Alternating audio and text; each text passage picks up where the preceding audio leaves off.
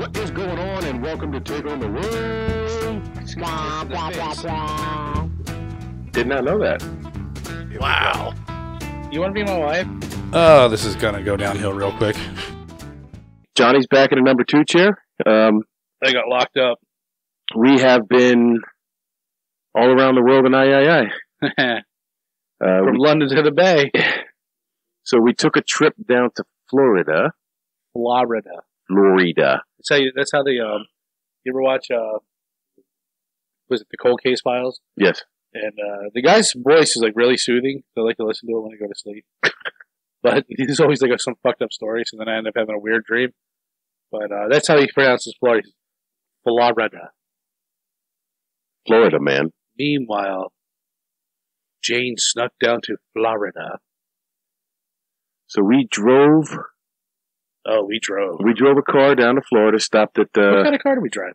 We drove a Camaro. Oh, fucking imagine 2 fat fuckers in a Camaro. And it was comfortable. It was like the Batmobile. And that motherfucker got good gas mileage. Yes, it did. But I think better than the car we brought home. I think it did too. Of course, we were coming uphill on the way home. I think it was all... down to Florida is all... Well, that's why they say down to Florida. It's all downhill. We are coming out of the mountains of Pennsylvania here too. We stopped... Sorry. We stopped to south of the border.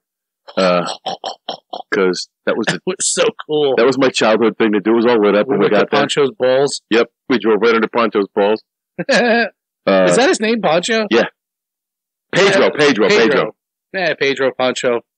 110, 120. I just gotta say, that thing is like, if you're woke, you wouldn't like that place. No. So don't take 95 on the border of North Carolina, South Carolina. Go around it. I'm confused as is it open? Like, what do you do while you're there when during the day? We stopped at night just to sleep. What's this? Just like a gift shop and. But is it open? You said it was closed. Well, it was closed for a while. I don't know what's going on with it.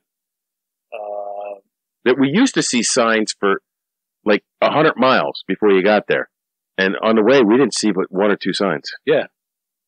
So I don't know what's going on. And then all of half the lights were broken out and shit. But it's still, all the neon looked cool coming up the... It did, yeah.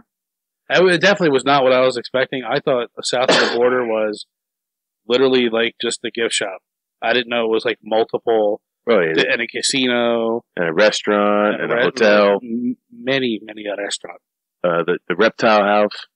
The reptile house. But it seems like a big truck stop. Yeah, it's touristy. Yeah, it is. No doubt. It is what it is. So we went to the Kissimmee area, which it was nice, but I didn't care for like the hustle and bustle. Everything was just like you go 10 miles and you're in traffic for 30 minutes. Yeah, like I don't like that.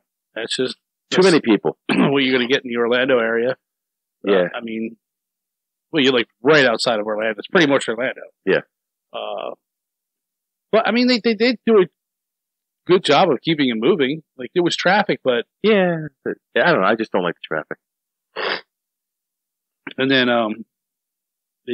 God, there's no shortage of stores down there. No. So we spent 2 days there, day and a half. Yeah, I'd say 2 days. Okay, 2 days. And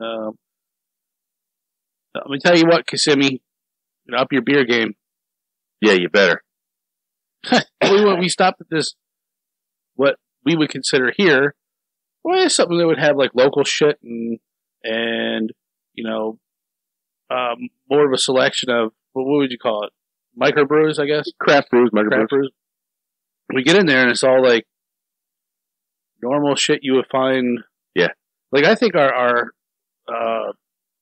sheets and up here have probably about the same selection. Maybe a little bit better. Yeah. Well, we asked the lady, we said, where's something about a better place we can go? She goes, the Walmart. I'm like, what? Fucking Walmart? And then Walmart wasn't much better. They didn't have shit. Then we found another place, and we went in there. It was more of a liquor store, but it had a nice cooler full of different stuff. Oddities. And we picked up, some weird shit. What was that one we had? It was like that mango thing. Was it a mango or a peach beer? The mango. But it was like 12%. Yeah, that one okay. It was a little harsh, The but 12% was good. the 12% was the good part. But the place was a mess. It was like they just opened it, didn't stock the shelves yet. And I actually I go on Google, I rate stores and stuff. And after we left there, That's right. back in the hotel, I rated the store, and they responded right away saying, "Oh, we'll try to get it straightened up for the next time you come in. Won't be next time, bitches." Yeah, don't think so. I would go back there, but because we got that good peanut butter whiskey there. Oh, Squirrel. So if you can get Squirrel peanut butter whiskey, spot on. yes. Um, And it's not too expensive. This show is part of the Deluxe Edition Network. To find the other great shows on the network, head over to thedeluxeeditionnetwork.com. What is going on, and welcome to Take On the World. Did not know that. Wow. You want to be my wife? Oh, this is gonna go downhill real quick.